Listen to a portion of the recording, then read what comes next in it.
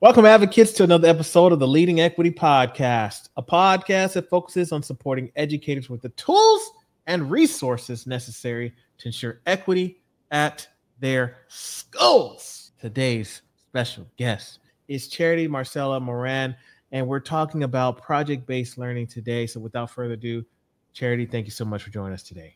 Thank you so much, Sheldon, for having us. Pleasure's mine. I got to give a shout out to Kwame for introducing us. So this is going to be fun because as I was talking to you before we even started recording, it's like I got 300 plus episodes, 350 plus episodes, and I have not discussed project-based learning. So I'm sorry, shame on me. Y'all can get on me for that, but here we are. This is the episode. So before we get into it, before we start, Charity, I'd love for you to share a little bit about yourself and what you currently do. Okay, I'm Charity Marcella Moran. I am an educational consultant working now as a national faculty with PBLWorks. I started this thing as a geometry teacher. I've done work as a school development coach with the New Tech Network, which is project-based learning as well. And I'm currently, most recently and most proud of, an author, a co-author with Aaron Sanchez and Mickey Evans on a book on place-based learning, which is project-based learning anchored in a place. So we got a lot of PBL acronyms and experiences running around here to talk about. All right. Yes, and folks, links are in the show notes for the book. Make sure you grab yourself a copy. So today is kind of more the precursor where we're going to be talking about what project-based learning is. So there's a lot of PBLs, as Charity mentioned. So let's get into it. Charity, what is project-based learning? So project-based learning is a method of pedagogy where we create deeper learning experiences for students, connecting content to their lives outside of school. Okay. So connect that to equity. What is that? How is that related to equity? Oh, so both of the organizations that I'm affiliated with, PBLWorks and PBL Path, they both do a good job of making connections, drawing through lines of project-based learning to equity. So at PBLWorks, there are 4 equity levers that show that that research shows that if we design and implement projects with knowledge of students, shared power, cognitive demand, and literacy in mind, then we are doing what it takes, to make sure that our project-based learning classrooms are fostering equitable access for students to these deeper learning experiences. And then at PBL Path, we take that place-based learning, same concept in terms of projects driving instruction, and we make sure that we anchor those projects in the community, in the students' ways of knowing things, and embed the culture in their learning, whether it's the culture that's being started or the culture of the students in their community. This is good. Okay. I got a lot of questions. I've been taking notes already just because as I'm listening to you, I'm like, okay, this makes sense. So this is not just find a project and have your kids do it. It sounds like there's some important planning that needs to take place in order for this to be effective, such as knowledge of students. And then you also mentioned the part of in the community. So talk us through a little bit more as far as finding the right project, or what do we need to do on the back end to figure out what is the right project for our students to do? Absolutely. So we need to make sure first and foremost that we're anchoring the learning in the content standards, in those ways of knowing the things that we want to build up in the students, right? The experiences, the knowledge, the key skills that we want them to walk away with. So we start there and say, okay, is there an essential question or driving challenge or problem that I can get students engaged in that then does the work of connecting that content to their community, to their culture, to the culture that's being started, to the context of the place. So that's kind of the 3 angles of triangulation, the questions that you want to make sure you're answering to do that work of initially picking a project that's going to tackle the content, but then also do the work of connecting students to the content. Yeah. Okay. All right. So connecting the students to the content.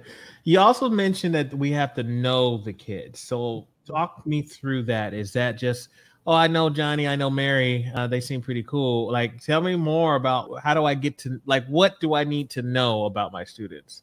Yes. So it's not just knowing, the data that comes with them, right? That's one layer of knowing, but there are multiple ways of knowing in terms of getting to know the students, where they live, what do they find important, what are their strengths, their interests. And this is it's very much so an ongoing process. It's not something that we take those beginning of the year interest surveys and skills inventories, and those also provide good information, but that's not where it stops. It keeps going.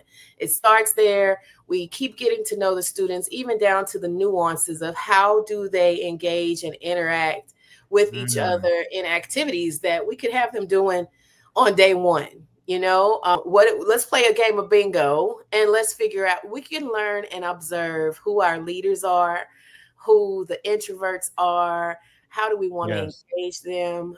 And then we can do the act of just asking students, who are you? How do you think of yourself? There are lots of tools that both organizations offer towards those efforts. There are many things, that we could source out to you to let you know, but there's every day, how do they walk into the classroom? Are they device heavy? What social media do they love? What makes them passionate when they talk about things? What lights up their eyes, like Sonia Nieto would say, what brings that light in their eyes? And then how can I pull all of that into anything that I know is, connected to content for my classroom and for myself? Also indicates that the educator themselves need to be very kind of in this process, if not deeply knowledgeable of themselves in certain ways, because you can only know others as deeply as you know yourself. And so it's kind of a give and take in terms of educator and learner. How am I getting to know myself and sharing myself with my students so that they can get to know themselves and share themselves with me? It's a very, very two-handed exchange. Got you. So it's give and take. It's student centered is what I'm hearing. As a teacher, you're giving yourself as well. And just like the kids are learning from you, you're learning from the kids. Is that right? Absolutely. Exactly. That's exactly what it is. It's constantly being attentive to learning more and picking up on the nuances of my students so that we can fold that into instruction in whichever way it pops itself available. Got you. Okay. Now you mentioned introverts, which makes me wonder, like, when we're talking about projects, usually it's going to involve multiple people in a group or something like that. Or actually, maybe I should go back. Is project-based learning, is it classroom-wide project-based learning, or is it something where it's like we're putting groups of 3 and 4s? Like, what is the group? How big should a group be, I guess, when it comes to project-based learning? So that's one of those questions that I like to just say yes. It is all those things. It is all those things. You just have to see. You think about, is this the first project that my students have ever experienced? Is it the first one that I've ever designed and implemented as the teacher in the class? Taking all those things into consideration, what are the classroom structures like? How are students as collaborators anyways? I really love myself to encourage teachers to harness, like Harry Wong, the first 20 days of school. Oh, a lot of it, to do a lot of that initial assessing and learning and data gathering and culture building, actually, of the classroom. So project-based learning, you want to make sure, we make sure that when we're designing our projects, that we are, we have students doing the work of the content that's most closely aligned to the way that content happens outside of the classroom walls. So some things are extremely collaborative in nature. Others are individualized in certain ways. It just depends on the content. But no matter what, in each project that we implement, we want to make sure that we're building in ways to allow for individual demonstration of knowledge, as well as any collaborative moments that make sense for the design. So give me examples. What does that look like? What does an individual, like letting an individual shine, and then also the collective group shine as well? What does that look like? It could be, individuals crafting their own kind of independent based, on their own opinion based ideas for a way to approach city council. Mm-hmm. And then according to their different individualized approaches, either diversifying teams that present to city council in terms of maybe we have 4 different types of perspectives coming together, or 4 different groups of the similar perspectives working together to then pitch an idea or bring a motion to city council. And that could be, for a variety of products, for a variety of projects, not just all projects go to city council. Okay. So one example is what I'm hearing is to like an individual's perspective, right? And then another way is like, okay, this is how I would approach it. And then another way is like, as a group, this is how we're going to approach. Is that what I heard? Absolutely. Absolutely. We could even have students curating menu items. And one pocket of students is saying, oh, I love appetizers, or I don't know anything about desserts, so I want to focus on desserts as my individual. So, now all the appetizers come together and decide which is the best. And that's what's going to go to the class menu. And so, really thinking about it in different ways in terms of different products. Okay, I'm with you. Okay. If I notice that it appears that a student doesn't appear to be engaged, and I know the personality as being more of the quiet, introverted side, or maybe I know them as more outgoing, but they don't seem to be engaged in the project, what are some things that a teacher should do? Oh man, I love this question because it's not too dissimilar to what I do as a facilitator of adult learners in the room. Okay. So, in both regards, giving opportunities for those individuals to express themselves in multiple forms, and not necessarily trying to force them into group work, but creating the conditions and having structures such as timed out discussion protocols and discussion prompts, so that even if there's a 5-minute spot allotted for the introvert to share their work with a peer, if they speak only in 1 minute, we agree in the classroom or in facilitation to hold those other 4 minutes sacred, just so that they have access to that same equitable amount of time. And we're not just running through and plowing over the fact that they may want to hold that space in silence, because sometimes active listening is just as powerful a learning tool, and actively just pausing and critically thinking as, processing verbally. Yeah.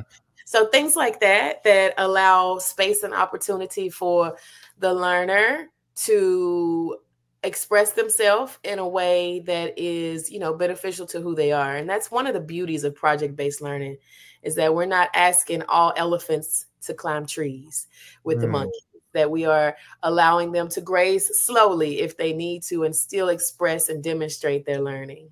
I've had situations where I've talked to teachers about project-based learning, and one of the things that comes up sometimes is, oh, we had a student that they weren't staying on task. They're supposed to be in this area with their group and they're moving around and doing this and that. Or on the opposite end is like they're not doing anything at all. Or I've even seen situations where they're like, well, this one student took over and now they're a leader, but no one else is really getting an opportunity to really participate.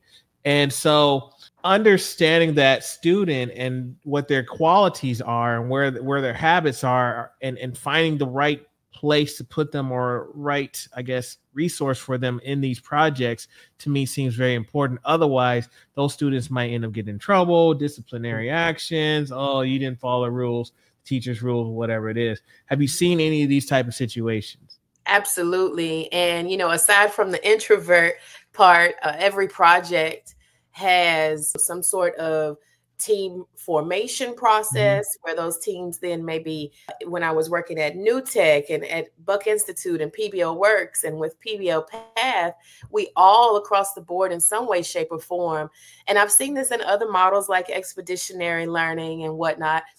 We all encourage some form of students formulating team agreements or team contracts, as well as, you know, kind of at the on-site and as part of the launch of a project, making sure that students also, you know, leverage task logs or, you know, Kanban boards, some sort of way to help organize students as they organize themselves in terms of who's going to do the work, when are they going to do it, how are we going to hold each other accountable, and what is that process that we agree to follow in the event that someone doesn't carry their weight. So just like a business partnership outside of school, having an agreement in place up front such that, you know, we all agree to do these things.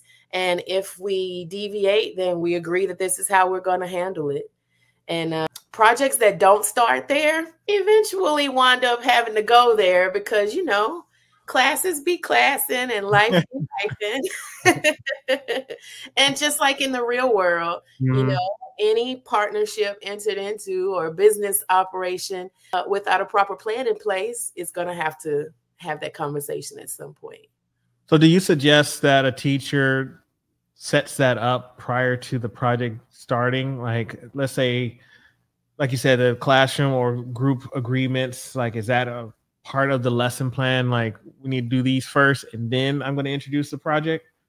You know, part of those first 20 days that I highly recommend is actually, you know, co-creating and doing some creation and co-management of the learning space with students, whether that's coming up with learning agreements together or deciding, you know, and having that discussion. Yes, this is a project-based room, which means that everybody has to carry their own weight. So let's agree now up front, what does that look like? Or that could be part of each project's launch, because maybe according to each project and what questions or how teams will be executing, it might be different.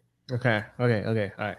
Let's shift gears a little bit, because I don't want folks to think, oh, I just gave them a group assignment and so I'm project-based learning. I would love for you to break down what project-based learning is not. Okay, so I'm just going to keep shouting out these lovely organizations that have, you know, set the foundation for me. The New Tech Network, it was really a doing projects versus project-based learning juxtaposition. And at PBLWorks, it's emphasized in terms of being main course projects and not dessert. And so both of them really convey the same message. So it is project-based learning is not, I'm going to teach and front load all this content and then we're going to do something with it. Okay. It's not that.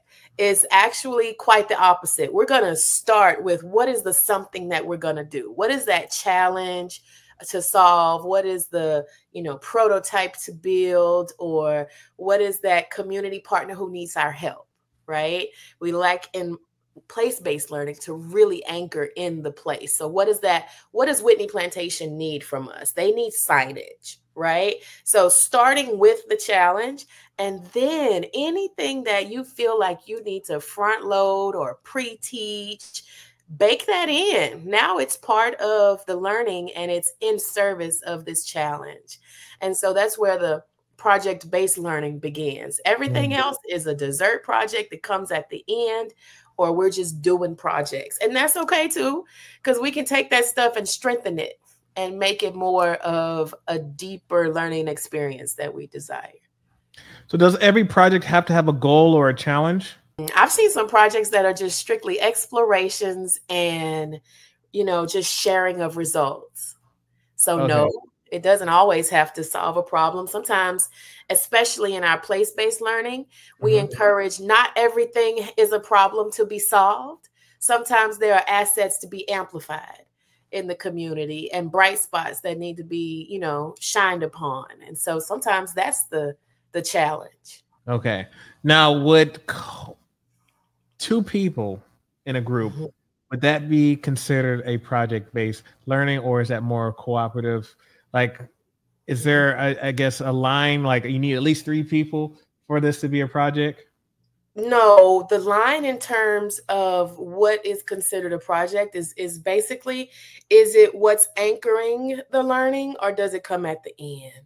when we're talking about, what PBLWorks calls gold standard PBL and in place-based learning, we want to make sure it doesn't have to be, of course, a minimum of one. It could be the entire classroom who's working towards one goal. It's more about the structure of the learning and how is instruction delivered? How are students experiencing the content? All right. So it sounds like we can be culturally responsive in our practices or our project-based learning if we get to know our students and understand what are their interests, what would resonate with them. I heard also that it's important to consider the community that you're serving, and if there's some things that you can do to support your community as a class. What other pieces do you think we should discuss when it comes to making sure that whatever project-based learning we're implementing that I haven't touched on already?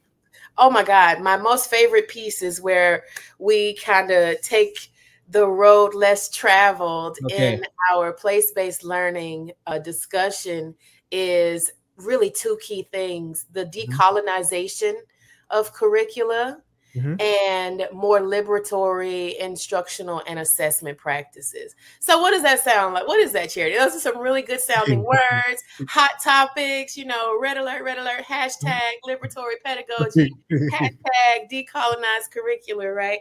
But it really, for me, is where I get fired up around these two things, especially decolonizing curricula, because that means that we are decentering the white perspective that's always kind of led education and explorations of learning, and bringing voices to the table, actually getting students to say whose voices are not heard that were there at the time. It's getting students to the point where when we talk about South Africa and everything is in Afrikaans, I want students to ask, what was this land originally called? Who were the people originally here?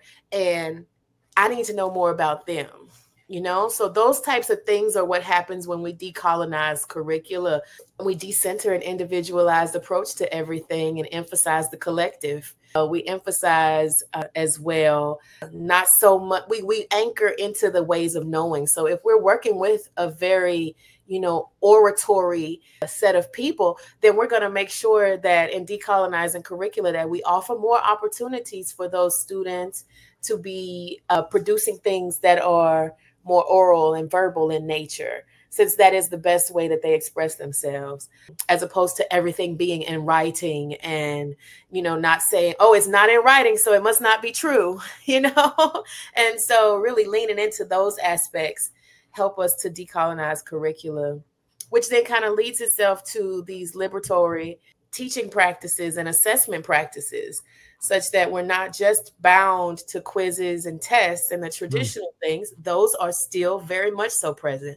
Direct instruction is very much so present, but it also does a healthy mix of other types of assessment in terms of allowing students, those performance-based assessments and opportunities, for informal and more observation-based assessments as well. So just really diversifying our portfolio in terms of how we teach and how we assess is what really, really captures some of that moment. And project-based learning really lends itself to both of those things, decolonizing and liberating.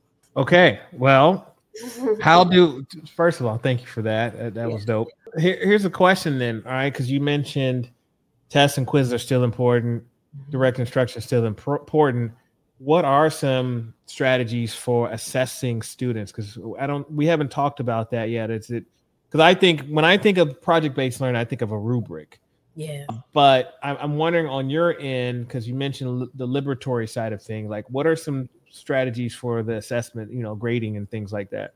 Yeah. So a rubric is important so that we can, make the assessment process objective and fair, not a surprise to everyone involved, and very upfront.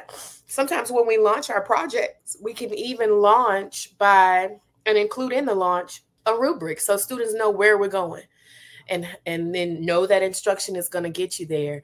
When we think of assessment in project-based learning and place-based learning, we really want to make sure that we're thinking of it in a way that empowers. And so that means multiple forms. Students assessing themselves, leveraging the rubrics, students giving peer-to-peer feedback, outside guests coming in and maybe focusing in as a community partner on one or two key aspects of the rubric to support students. So assessment it goes beyond grading, because honestly, if done well, in my most humble opinion, and well over 15, almost 20 years of experience, that if done well, assessment and project-based learning, by the time we get to the submission of that final product, student, teacher, any community partner that has been involved the entirety of the time, parents along the way, will all be on the same page in terms of what's that grade. Because we can say where we've grown according to this rubric, where we still maybe need to grow, but we do have a sufficient answer to whatever that essential or driving question is. So it's a assessment and project-based learning gets to be that tool that supports what Zaretta Hammond calls a learning partnership. So it's not a tool for, it does do some evaluation and grade assigning along the way, but it's more or less a tool that helps the learner monitor who and how and what they're learning. And it lets the educator know how to adjust instruction to get them to, that at standard or above part of the rubric. Got you. Okay. All right. Well, listen, again, I enjoy talking to you, and I'm learning a lot already about project-based learning. And I'd love for you to share any final words of advice that you want to provide to our listeners out there. Oh my God, proper planning. And I always like to tell my friends in the workshops I'm facilitating is do your future self a favor and take advantage of all the planning time that is made available to you. Like if you're planning a project, try to get as far into that process as you can, so that rollout is just, kicking the carpet roll, watching it roll, and keeping it on the GPS. That's it, keeping it on those learning pathways. So really, planning is the most difficult part, but to me, it's not the devil's in the details, but it's like the joy is in the details, because I know that what I bake in up front, whether it's too much or, way a lot more than I think I could tackle, I would rather you have way too much to think about, because you never know where your students are going to take you on the journey. So really walking in with a really proper, fully fleshed out planning tool is going to do your future self a favor. # do your future self a favor. That's what I would say. All right. Do yourself a future. Yes. Future self a favor. And I totally agree. I mean, it goes without saying, like we should know this, but I think it's really good that you're bringing that up, because I think some people think it's the same thing as just doing a regular lesson plan. And it's a lot more than that when we're doing a project-based learning project. So yes, thank you for that. Yes. So if we have some folks that want to connect with you, what's the best way to reach you online? Okay, I am at I Do School personally on all things social media, or Charity at I Do School. You can also reach me at Charity at PBL Path and at PBL Path on Facebook and Instagram. That'll take you to our websites and our books and everything. Oh, she said books, plural. Okay, well, good. Well, once again, I'm speaking with Charity Marcella Moran, co-author of Place-Based Learning, Connecting Inquiry, Community, and Culture, 7 Place-Based Learning Design Principles to Promote Equity for All Students. Charity, has been a pleasure. Thank you so much for your time. Thank you, Sheldon.